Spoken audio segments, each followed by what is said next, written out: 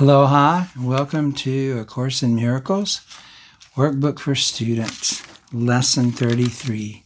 But let's go back for a moment and look at the idea for today for Lesson 31. I am not a victim of the world I see. And it said this idea is the introduction to your declaration of release. And 32 said, I've invented the world I see. And it said, you are not a victim of the world you see because you invented it. You can give it up as easily as you made it up. You will see it or not see it as you wish. Why you want it, you will see it. When you no longer want it, it will not be there for you to see. And this lesson also said it was a continuing to develop the theme of cause and effect. In other words, the cause is our thoughts and the effect is what we see. And now, today, lesson 33. There is another way of looking at the world. Yesterday, I've invented the world I see. Today, there is another way of looking at the world. Today's idea is an attempt to recognize that you can shift your perception of the world in both its outer and inner aspects. Remember, we talked about that. And that they're the same. So it says a full 5 minutes should be devoted to the morning and evening applications. In these practice periods, the idea should be repeated as often as you find comfortable, though unhurried applications are essential. So don't rush through this. It's essential that we just do these exercises. They're only like 5 minutes, but let's don't rush through them because we really want this course, this mind training course of A Course in Miracles, to have its full effect on us because we really want to see things differently. And this is the way it's going to happen.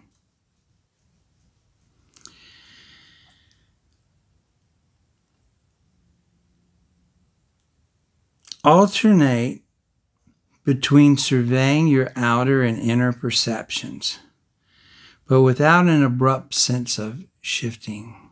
So we're moving from our outer perceptions, the things around us in the room, outside the window, in this space, without abrupt changes. We begin to close our eyes and see the things that we perceived in our inner world, the thoughts, as the stream of consciousness presents them to our mind. Merely glance casually around the world you perceive as outside yourself. Then close your eyes and survey your inner thoughts with equal casualness. Try to maintain equally uninvolved in both.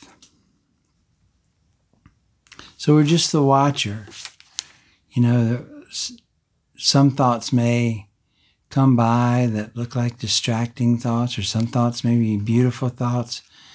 But we're just the unaffected today. When we do this, we're the unaffected watcher of our thoughts. Like if you were to stand out by the roadside and watch the cars go by.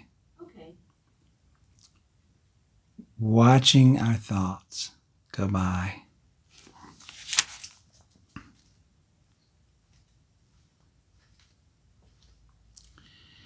Try to remain equally uninvolved in both and maintain this detachment as you repeat the idea throughout the day. And this is a good one to kind of use even after today. When you see something that you don't like the way it looks, you can always use this as sort of like a mantra if you want. There's another way of looking at the world. There's another way of looking at this situation. You can change it a little bit to fit the situation. The shorter exercise periods should be as frequent as possible. Specific applications of today's idea should also be made immediately when any situation arises which tempts you to become disturbed. For these applications say, there's another way of looking at this. Remember to apply today's idea the instant you are aware of distress. It may be necessary to take a minute or so to sit quietly and repeat the idea to yourself several times. Closing your eyes will probably help in this form of application. And you remember the promise of this course is peace, the peace of God. So whenever something disturbs you or distresses you today and you don't have the peace of God, it's teaching you the tools. It's teaching you that you can see this situation differently, another way. And we want to get these tools and these thoughts and these ideas to be a part of us. And so go out there today, enjoy your day, have fun. Remember to start your day in the morning and end your day with these 5-minute practice periods.